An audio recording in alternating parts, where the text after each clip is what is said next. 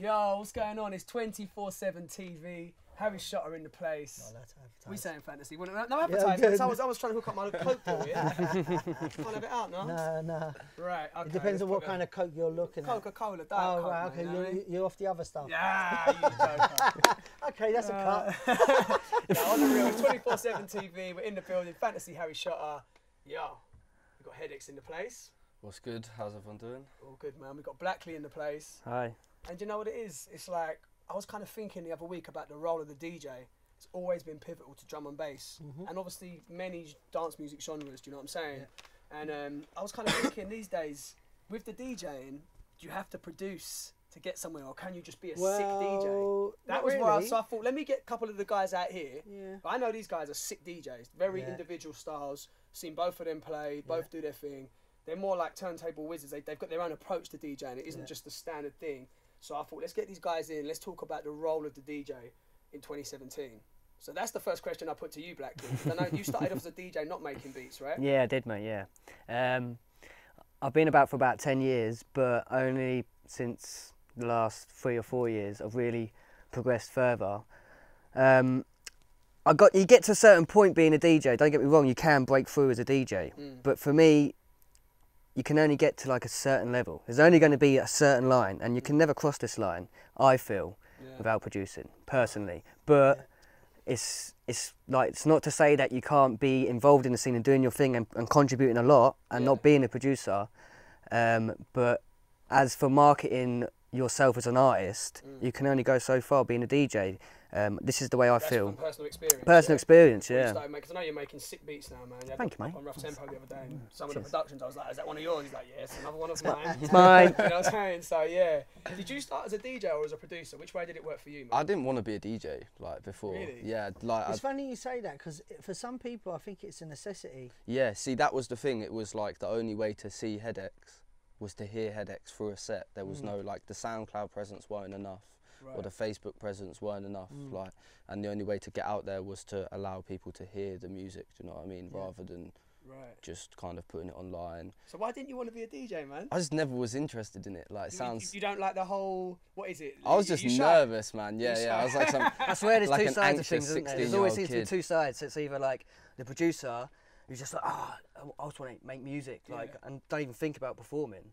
And then for me, it was looking out at like Friction down at the Melkweg in Amsterdam, like 10 years ago, like wow, this is what I want to do. But then if you're not in that position, and I didn't even think about making music back then. Yeah. So for me, my first thought was, I want to play on that stage. Yeah. So, but then if I look back now, like I just want to sit in my room and make music. Yeah. Right, okay. Like it's crazy how much it changed because since I've been getting into production, it's a whole new addiction to, because DJing's addictive. It is an addictive feeling, like. But making something and then seeing people like dancing to that and the reaction, it brings it to a whole new other level. And especially if you're mixing that yourself and bringing your own music into your DJ sets. And before, it's like, it brings it to a whole new level. But I would never have thought about that when I first looked down at Friction all that time ago. Yeah. Just think, I just want to play. So is Friction one of your main inspirations then? Definitely, and Mampy Swift and Hype and Andy. But that makes sense. That makes sense because obviously that's what I'm saying about you. I've always known you go in. I always call you like a turntable wizard, bro. This guy is different. Like, how many decks do you use normally on a set? Well, we're up to 6 now. He says now. We're up to he says now. Are you pushing it any further?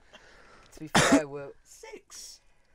To be fair, the other day I've got a 6-channel mixer and a 4-channel mixer. Yeah. And I put up these teasers on my like page, DJ Blackley like page. You can head over there on Facebook. Plug there. But yeah, and one of the guys, I had both my mixers set up, but normally I hide the 4-channel mixer and I only have the 6-channel mixer. And he goes, I see 10 faders there. What are you going to do about it? As if to say, like, and normally it always comes from a challenge. So I think within a month or two, you're probably going to see some crazy 8 to 10 deck mix thing exclusive there. But wow, that's but it's fun. Exclusive, see that? But the thing is that it's always fun. Do you know what? Can we get the exclusive of the actual filming of that? Ooh. That's what we want. We make pressured up me here, now. Get this guy up here to do it live. I'll be happy to do it. But like I say, it's all about fun. Of course, man. I mean, bruv, you just hit the nail right on the head. It is all about having fun, big man. time. But, I mean, just for some of the other guys, I mean, there's probably like younger guys now watching you guys, seeing what you've done. I mean, you've broken through. and it's like some people say it's really hard to break through. How did you personally break through into the scene, Hedex? What was your route of entry into the scene, man? I don't know, man. Like, I'd say like it came like super quick. Like even from the beginning, if you know Jax, he was like playing my stuff. He showed it to other people.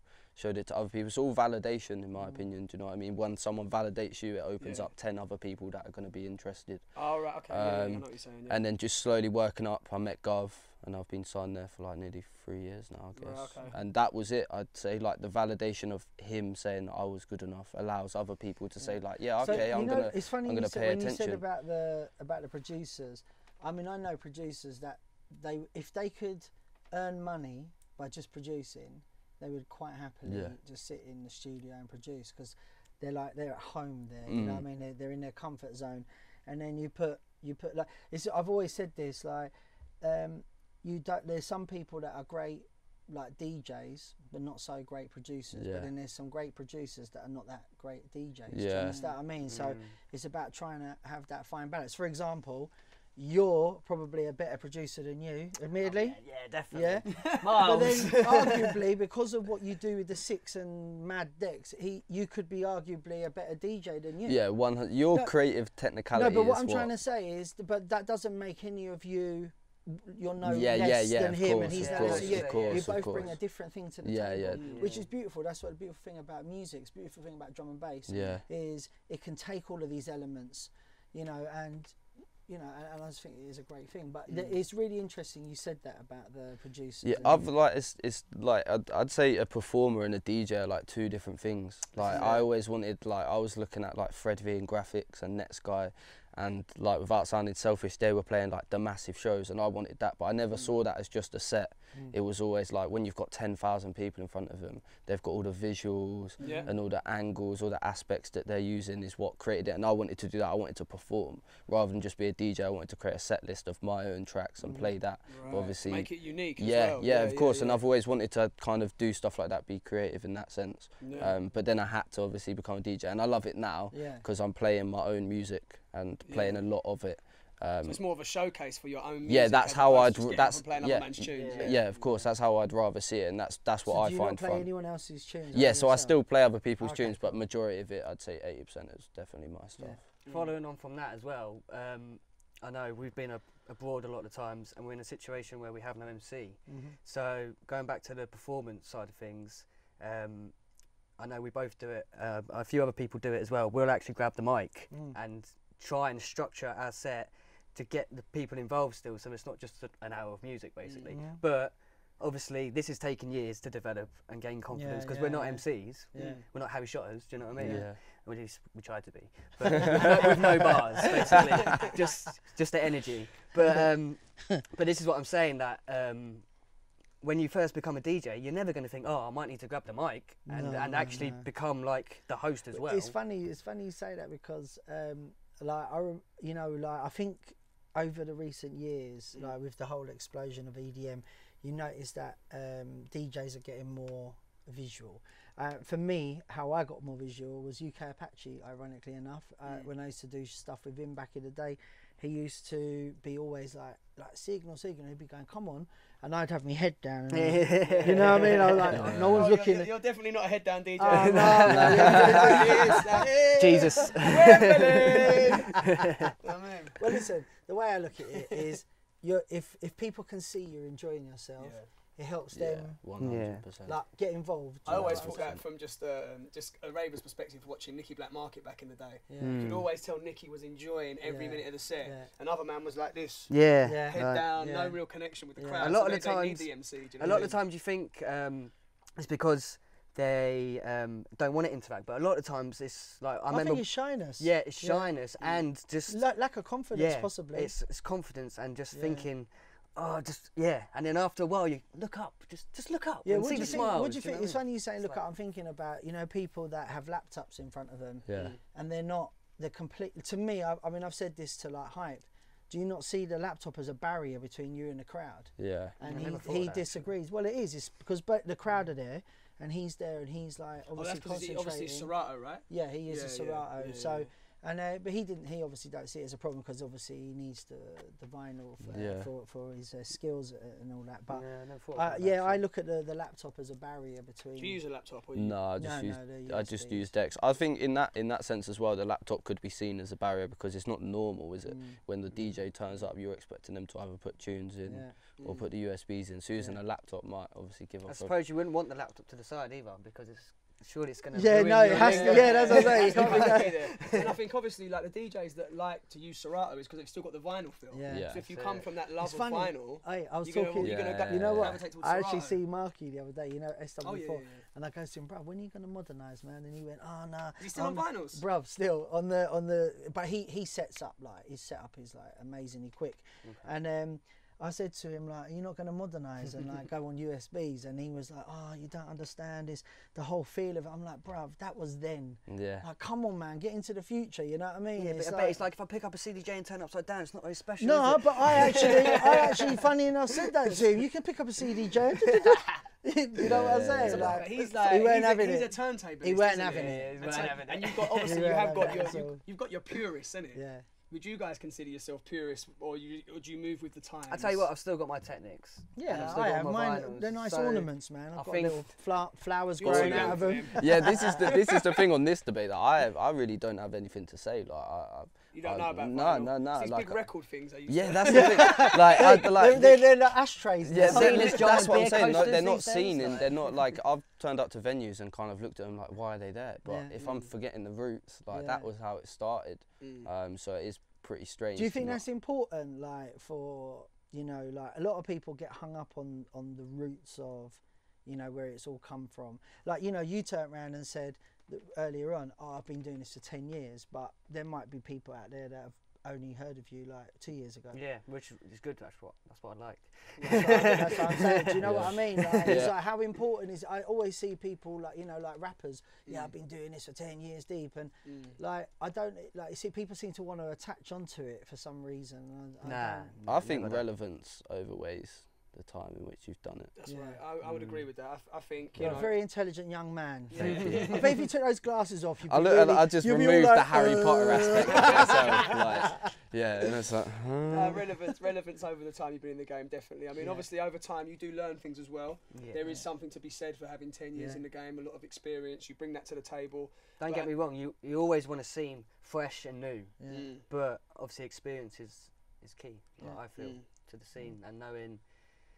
Like how to hold yourself down on social networks and just. I was going to talk about this because obviously we're talking more about the sort of the creative side of DJing and production. It's all important. What about the marketing side of it as a DJ? Look at him smiling. Look, he's this guy. You're a bit of a social media guy, aren't you? Yeah, I mean, for social media, like for me, my view on it is like being creative. Like I try to give them what they want. I remember like a year or so ago, I put up a Snapchat and asked people what they wanted, and they just said they wanted to see me. Like it wasn't because it's always like, without sounding bad, like it's stale to just put event photos up now. Like if you think about it, like we've had social media for a long time now, in the sense of 3 years. That's 3 years of seeing the same content, like, and everyone's doing it. Like, and now, especially as in 2017, people even say about music being throwaway and there's no shelf life to it, but it's the same in content. Like things die out, like flyers, for example. People don't look at flyers anymore. They scroll past it. Like everyone does it. It's like spam now. Everyone argues about like where they're placed on the flyer that no one reads. It's politics. But in that sense, it's like things change. I think, especially with content as well, and the growth of that is something that I think will keep an artist relevant. Definitely. So what do you do that's different though, bro? What do you do that's different from the standard kind of event photos and stuff? Just give some of the guys a little example. Because essentially, I use my different platforms for different things. So rather than just being like, I'm gonna put this flyer on Facebook, this flyer on Instagram, and this flyer on Snapchat, and just say, oh, that's gonna get the most reach, but it's not. The content is what creates the reach, and the content is what creates the growth of the artist. So it might be all well and good putting it on every platform and thinking that's right, but if the photo gets no likes, then the algorithm doesn't allow people to see it. That's just how it works. So like simple things like using a photo of me just off my face, chilling, like just normal every day. But then catch me here tonight. More people going to see it, more people going to like it, more people going to take it in. It's just another way to show them information without selling it to them. Because everyone's like, funny, come buy tickets it's for funny this. you say that, because I literally posted something yesterday, and on Instagram it went a bit, you know, like when you post on one, it kind of goes to all of them. I'm trying to undo that, because what I noticed is on Instagram it went mental, and on Facebook, which it would normally go mental, nothing. I mean, I actually shared it from Instagram. Exactly. Well, but Instagram and Facebook are owned by the same people. Yeah, so they are similar. It's not exactly the same. I think Instagram is more of like a personal look, purely because you take the essentially you was meant to take the photo on the Instagram app. It was meant to be like rugged and rough. Whereas Facebook is a lot more programmed. So with things like that, different types of content will work better on different types of platforms, definitely. Yeah, man. Definitely. Like you got your head around this, bro. Yeah, I know. Listen, trust me, he's a don. Thank you. Hedex give me a lot of advice on social media as well. Yeah. And yeah, sorry, let me interrupt. That's what I love. One of the many things I love about you.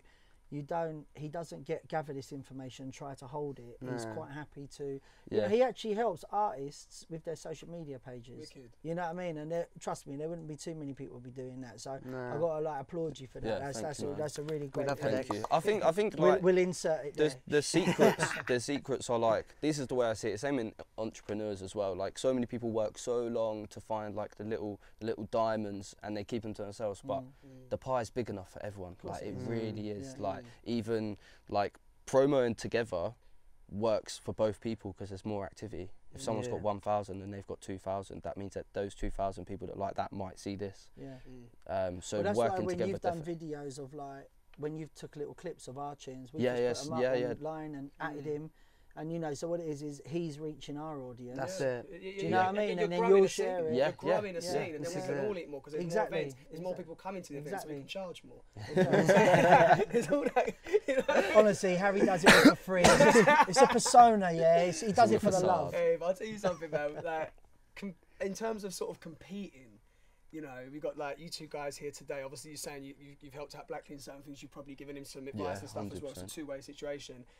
Is DJing still really competitive? Are you competing with the next man? How do you see that? Because I know with MCing, it's very competitive, but it's friendly competition. It isn't really.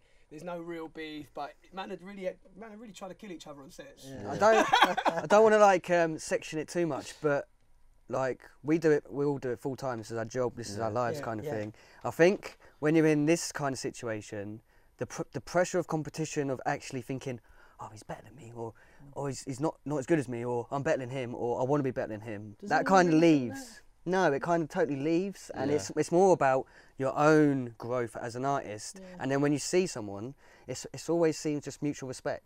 But then I feel when you're striving to get to where we're blessed to be, I feel it is a lot more competitive. In that, in a domain. I don't want to section it like that, but it is because all these people are fighting for the dream, and I remember being in a position where you don't know.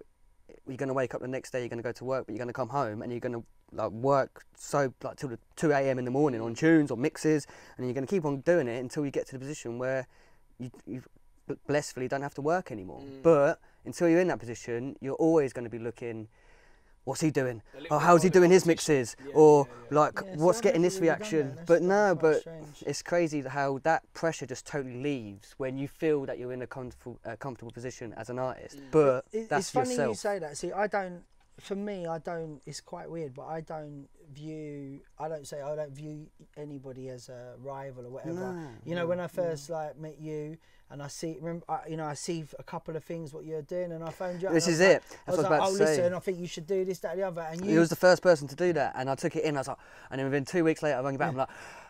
The best thing was he phoned me back and he went, did you know this? And I was like, wicked. So I gave him a bit of information. Oh yeah. He took that and actually then fed me back some information. I was like, right, I never knew that. Yeah, actually. But that's what I'm saying. I'm looking at this guy thinking this guy's sick, and obviously I've spoken to you as well. I highly rate you as well. You know what I mean? And the thing is, I just think that it's good for our industry to have people like now. You two are set. We need to find where's the next Blackley, where's the next Hedex. We need to find that, because that's what's going to keep this thing growing, keep it thriving. Yeah, I hear that.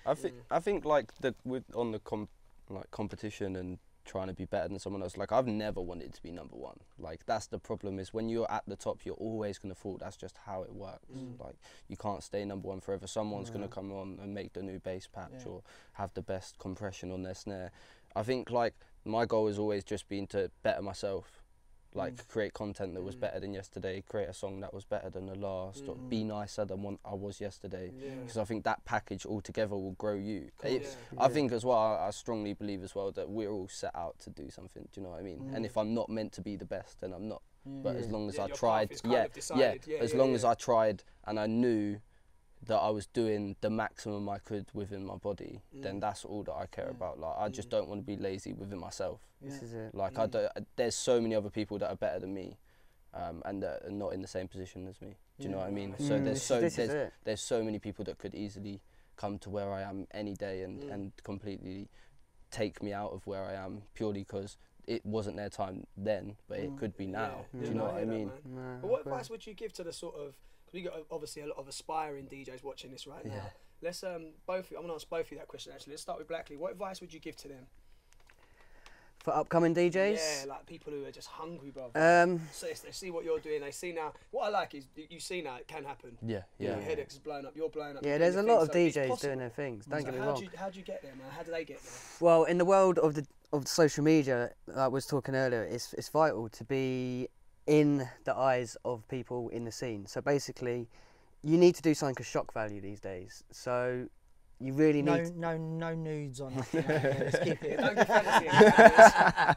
Not that much shock. Jeez, we don't want no like screens cracking and stuff. But seriously, like what I say with the 6-deck mixes and stuff. It started out as a bit of fun, but people took that and it was like, well, like, I've never seen this before, and they seem to go a bit more viral than say like a normal mix that I would do like on a weekly radio show. They're short, they're impact. So a lot of the times, if you're doing something and it drags on for too long, people are going to be like, yeah, it was good, and it's gone on a bit, and then. But if you've done something that's impact and it's like overfull and like wow, and then all of a sudden they're sharing it, and then it's all about kind of, like I say, being different but staying true to your roots. So if you're going to do something with a really old school track that people will know, and then revitalise it and do something crazy with some new stuff, then you're going to get people from the older generation of drum and bass in the new generation of drum and bass, all liking this thing, and before you know it, you've got people knowing your name from, say, people that you've looked up to. So I had Mampy Swift. I've done some crazy how many tracks in an hour thing that we started as a joke, but now it turned into, it's like a world record now. So it's like on record. Is it an official well, not with the Guinness, but with the record setters. Well, we actually approached Guinness and they said they can't adjudicate it because they haven't got anybody that physically knows what they're doing. So like in this, like they can't physically say like what are the rules and stuff. But there's a few other ones that have accepted it. But yeah, what I was saying, back to the point, Mampy Swift actually saw that and he actually tweeted me like, "Whoa, this bloody crazy guy, he's a robot, check out his mix." And for me, I was like, it's Mampy Swift, like he's tweeted about me. And like for me, so this is the example that I'm talking about of getting in people's like vision and like, and obviously because I was obviously doing something that he's known for, like crazy mixing, it obviously appealed to him. For him to reach out and tweet me is like, so obviously we've got a good connection now. But it started from just a mix that I just did out of fun. Didn't think anybody was gonna like. I obviously was doing it because I'd love to do it, but to get like acceptance from the people you look up to, like Hedex was saying with Gov with his tracks. So for me, it was more of the DJ and Mampy Swift. Do you know what I mean? So it's like, so this is what I'm saying. So it's kind of like, it's a lot easier said than done, and it's not something that I was forced to do, but like I say, it's just, you need to be different these days. Like Hedex saying, like people have seen the same stuff over and over now. They want to see something new. Do you know what I mean? No, I hear that. Yourself, man, what would you say to these? My like top advice, and like this is quite brutal, is like stop trying to sell people things. Like it's about their attention. You can monetize views now. It's not always about like selling most EPs and releasing a single all the time or releasing 5, 6 EPs a year. Just work on you, like work on developing you as a brand. Like don't just look into, I need to make this tune that sounds like this person, or I need to post like this person because he's done this and he's done that. Because as I said, it's stale. Like it's all about the user now and their attention on you. If you get the likes, that's them physically double tapping their screen and doing it. Like that's, and if you get a lot of those, that's a lot of eyes watching you, and it's free to like now. Do you know what I mean? So, and people still don't do it, and that's what I would advise, is that work on building your likability, work on building yourself, work on likability is a good point as well. Because the like connection with the fans. Because it's not it's not as it used to be. Like, obviously I wasn't around then, but I can imagine there was no social media before. A big DJ was known by their tunes. Nowadays you see them on the Instagram. Everyone's got Instagram, whether they use it in the same professional way or not. Everyone's got Facebook, and your face is there. Everyone has a personal profile, everyone has a fan page. If you work into implementing the human side of yourself into just your brand, rather than just saying, here's my new tune. Here's where you can catch So me. I hear what you're robotic. saying, but the thing is, selling, do you not think that's really interesting what you're saying? But do you not think that? I mean, I actually stopped reading certain people's like Twitters because they were bringing maybe a bit too much of themselves. Like, I agree. Fuck's sake, my missus pissed me off. See, this is the thing. You can't just go in and be like, I've had the worst day ever, because who wants to look at someone that's had a bad day? And that shit can spread real easy. Yeah, and it gives you a bad view. It's like when you put a bad tune out, and if you turn off 2,000 fans, then that's 2,000 people. But remember, that ain't gonna music is subjective. Yeah, of course. Because if I see someone go, this tune's shit, and I'll be like, why? What have you done? Let me hear your tune, because I know that actually I might not be able to play that tune, but that's not shit. That's just not my cup of tea. But like, it's not shit. You know, like, but so. Have you noticed that if you was like going back to different genres of drum and bass, like, would you ever see someone in Liquid say to someone else, that tune's shit? They'd be like, it's good, but it's not really my thing. Like, or it's just not really my thing. Or do you know what I mean? They would never really say. Do you know what? Why say anything? Yeah. Just if you like it, play it. If you don't play it. But then, It's like, I think more like upfront dancehall music, people are so much more brutal. And I think it's just something. That's funny you say that. There's funny you say. Do you think, right, coming from your generation, have you ever like looked at like sort of the generations before you and wondered why drum and bass has never been like a mainstream music? You ever thought about that? Yeah. And what have you thought? Why would you think it was not been that? Like, honestly, I think like the professionalism of like the whole thing, like the branding, like the light shows, all of that isn't accessible to like 15,000 people. Do you know what I mean? Like, if you look at Rampage, for example, the whole light show is there. Amazing. But if you just had the booth and the decks, it would and just be 15,000 like people, it would be boring. You wouldn't even be able to control 15,000 people with just that. Like, you need, and that's why all the big festivals have it. And I think that plays a part. Definitely. The presentation is a massive part of it. But does that, like, because I remember I did an interview for Rinse FM Genius, and he said something to me really interesting. You know when someone says something to you and you never really look at it like that before. And he turned around and he goes to me. He asked me that question. Why do you think jungle jungle was like a massive movement back in the day? Why did it never go to that next level? And I went, I don't know, I never really thought about it, because I didn't really think about it. And he felt that the reason that jungle is pretty much the only British music made in England, exported worldwide, that is still around today. Whether it's small or not, it's still around. And there's still big people like Uncle Doug's, Jumpin' Jack Frost. There's still people that are doing it, Kenny Ken, you know. And the thing is, they're still travelling the world doing this, right? But he kind of thought that the fact that it was so badly organised and so badly ran was what has kept it alive. And I was like, wow, my head just went poof. You know what I mean? But it is an interesting argument. So there's like an argument of why has it not gone to where it should have really gone? Because there's some amazing artists within that have come out of drum and bass. What I always remember X-Man saying once, you know, we might as well call it like stepping stone, because everyone uses drum and bass as a platform, become massive, and then just go off and do other things. You know what I mean? Which was like, okay.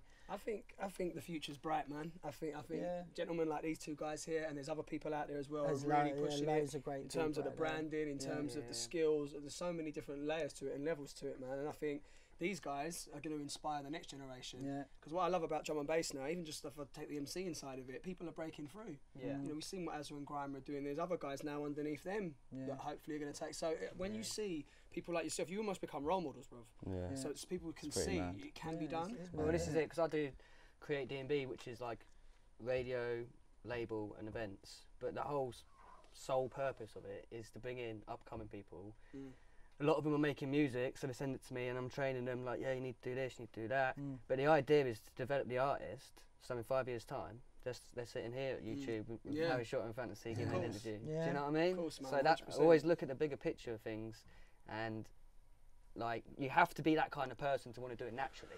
Do you know what I mean? And if you're not that type of person, then it's not right for you. Do you know what I mean? No, exactly. But both of you are that kind of people. You know, like, you know, that's why we got you up here, because we want people to see that, you know, that it can happen. Like, you don't need to be an arsehole. You can be lovely people.